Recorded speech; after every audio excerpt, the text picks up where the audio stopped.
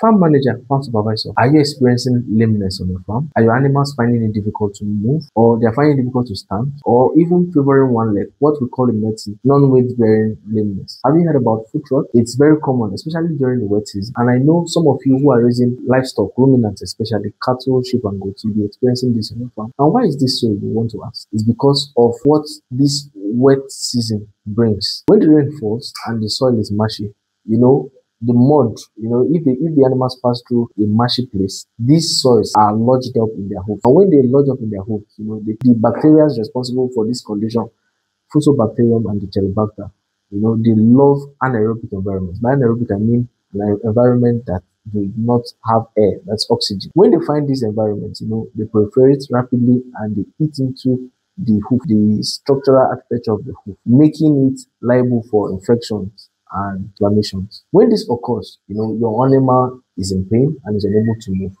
Now, when this occurs on the farm, what do? The first thing to do, like I told you, one of the predisposing factors is wetness. So it's to make sure that the animals are kept in a dry environment. When you keep your flock in a dry environment, it reduces more than 70% the risks of the animals coming down. When you have done this, the next thing to do is to identify which of them are infected. When they're infected, you isolate them.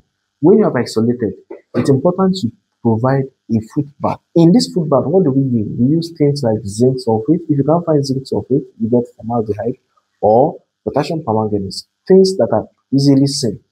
When you have, provided these things or you have diluted them in your foot bath, you make sure that these animals are put on a regimen every 10 days. You make sure that within your flock, that the hoofs of these animals are washed every 10 days. When you do this, you greatly reduce transmission and bring this disease to a halt on the farm.